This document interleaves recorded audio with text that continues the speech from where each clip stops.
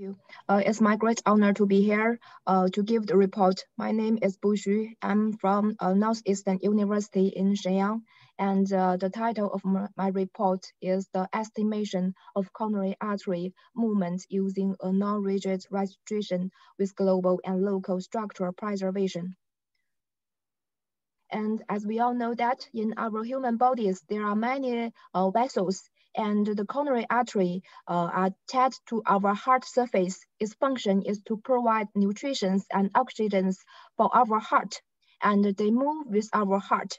And many studies have shown that there may resist a high correlation with the movement pattern of coronary arteries and the coronary artery disease. So my research is to study the movement of the coronary arteries to further analyze the relationships between the movement pattern and the coronary artery disease. And my research steps is as follows. Firstly, I extracted and reconstructed the 3D coronary arteries from based on the CTA image. And then I used the coronary center line to represent the coronary arteries at the different times in the cardiac, in our cardiac circle. And then I used the point site of on the coronary arteries to represent this coronary artery. And just as shown in figure one is the point site of the coronary center line at the different phases. And you can understand it as at the different times in our cardiac cycle. And if I want to study the movement of the coronary arteries, I need to register the point site of the coronary center line between two different phases. And the registration method that I used is based on a probability model. And this model says if you want to register on the two point site, just as you want to register the red point site to the blue point site. And this model considered that this moving point sites as the centroids of Gaussian mixture model, and the blue point sites as the data points. And in this model, actually there are two unknown parameters. The first one is the correct corresponding relationships between these two models. And the second is the correct centroid positions.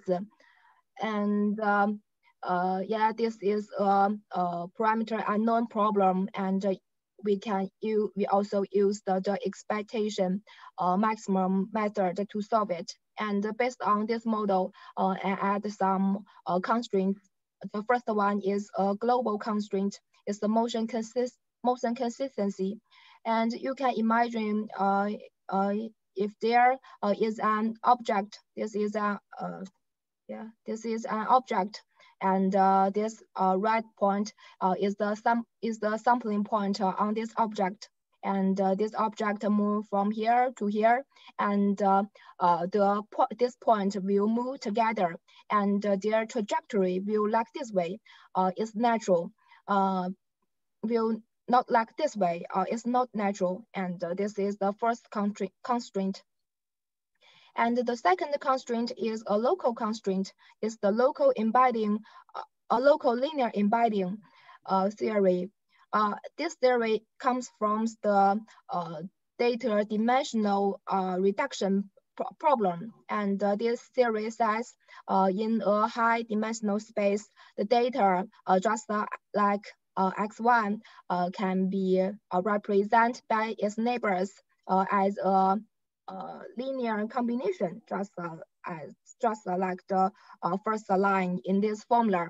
And when the data finished the dimensional reduction process, and these relationships will be remained. I mean, the x1 will also be represented by its neighbors, and this weight coefficient value should keep the same to preserve the local structure of this data. And I use these constraints in the registration problem to preserve the local structure of the moving points.